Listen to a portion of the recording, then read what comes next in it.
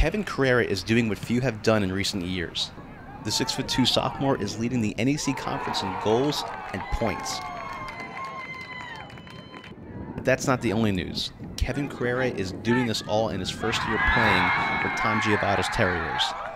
For those 30 seconds when I score and I'm celebrating, the whole team is there with me, sharing that moment, you know. But after those 30 seconds, it's going back to work, going back to game 0-0, even if we're down. Just going back to what we came for, work to get that W, you know. And getting recognized for it. Kevin was awarded with 2 Rookie of the Week award honors. I mean, it feels very good, you know.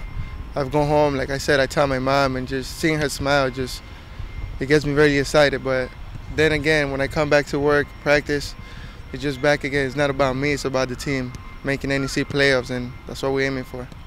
And the secret to his success? What I have to do in order for me to get in the right position to score. That's basically what I do outside. I analyze the plays, analyze the defenders, and just all the work my my teammates are doing up top. Just feed from them and help them to get our first goals and stuff. Ash Kalmar for the Terriers Sports Network.